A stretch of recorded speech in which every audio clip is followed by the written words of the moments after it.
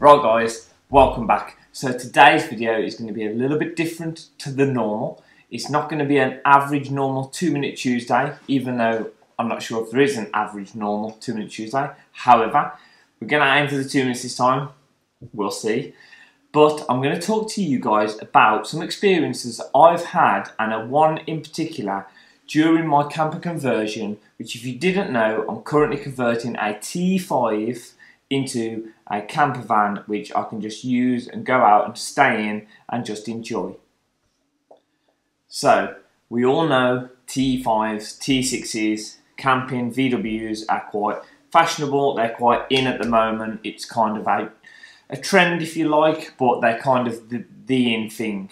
So what comes with that is it comes with multiple companies have opened up to do conversions, to sell parts, to do the work, to do, you know, what it could be from the average person who's selling stickers on eBay, or it could be all the way to the high-end camper conversion companies. Now, this is just my experience, so take it with a pinch of salt, but at least listen and open your mind just to see if it's going to affect you in any way.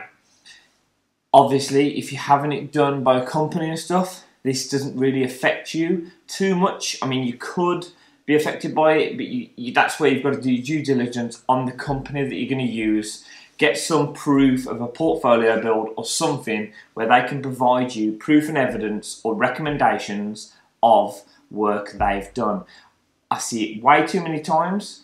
People have paid tens of thousands sometimes to have work done, and the work is horrendous. I mean, the standard of work is very, very poor, and a lot of people spend thousands of their hard-earned money, hard-earned cash to get that result, and it is heartbreaking. So I'm not going to go off subject because I would go all day, but what I'm going to explain is I call it fashion tax. So because they're trendy, a lot of people have jumped on the bandwagon. I'm going to explain to you now a situation that I found myself in. Now, there's quite a few local shops to where I live, VW converters, if you like, and they do camp conversions on T5s and T6s. That is solely their business.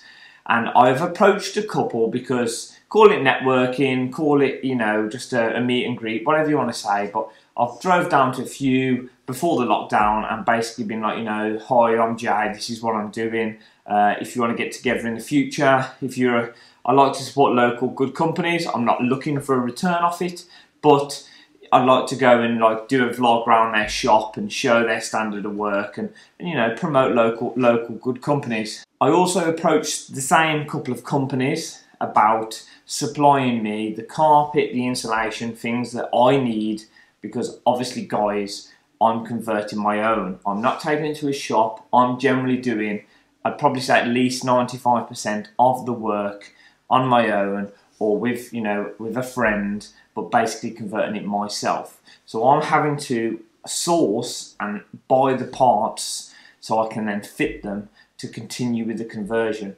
So I approached them about carpet. I'm not going to name shame. I approached them about carpet and installation. I went to the toilet during the time I was at that location, and their bin was next to the hallway to the toilet. I saw what insulation they use. It was only because I go up B&Q quite a lot that I noticed it, but I spoke to this company. They wanted £36 a roll for the insulation.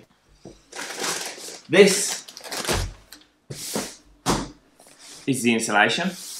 Is that light better? Is that light better? Who cares? This is from B&Q. This is what you would call a roll of insulation. It is the recycled plastic bottle tops. So it's the plastic contented stuff, which is the stuff that you need to use because you can't use the fibrous, itchy stuff, because that holds the water, whereas the plastic stuff doesn't hold the water, doesn't hold the moisture. Now, this is a roll. It is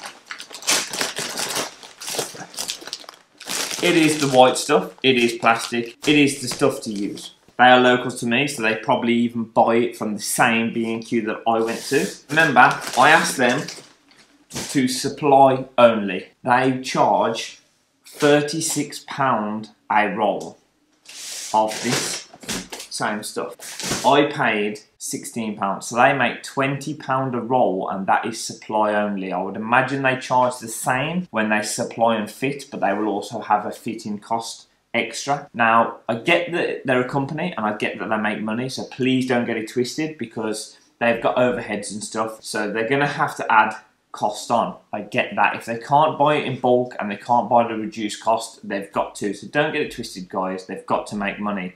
This isn't slagging companies off for making profit. This isn't like that at all. This is clearly just to show you guys that you can get it yourself. So if you're doing your own conversion, don't jump on the bandwagon. 2 rolls is £26. If you go to some camper websites, people are paying hundreds for insulation, and I'm sure someone will comment in the comments box below some technical terminology about the density or this or that, the warmth. Well, I'm sorry guys, for my van with glass all the way around, I cannot believe if I've got the bottom panels rammed with this at £26 that I will have any more warmth or hold any more heating with £100, £226 insulation. It's just not, in my opinion, controversial, I know. So that's all I wanted to say. I'm not going to go on anymore. This was a quick little video just to say, look guys, do your research, see where you can buy the stuff from, as I've mentioned, if you're doing your own conversion. See where you can get the stuff from, speak to other people, but don't get sucked into the camper companies that supply this and this, because if you're doing your own conversion, you're probably wanting to save a little bit of money. You'll see I've recommended some companies, so some of the wiring and the electrics I bought was not the cheapest. So please don't think that I'm going for a cheap budget build, because I'm actually doing it to what I believe a high standard. But the guys that I bought it off, they was the company to use, they was fantastic, and they was the pros. So I don't mind spending the money where it's necessary. I just can't see £100 extra is going to give me any warmth, any better warmth than this, which is designed for a property. I don't know about the big companies, I don't know the difference, but that company, which is a reasonably recognised company quite close to me, they use this in their £9,999 camper conversions, and they use this same stuff. Yet again, please don't get this twisted. I'm not slagging off companies. I'm just saying, use your eyes. If you're doing your own, you can afford to cut costs by getting stuff yourself and not buying it direct. So thanks for watching. Sorry it's not that entertaining, a little bit boring. Backdrop's not the best. I've added a few little things just to give it something, you know, a little bit of a picture. There you go. Thanks for watching, guys. Stay safe, and I'll see you in the next one.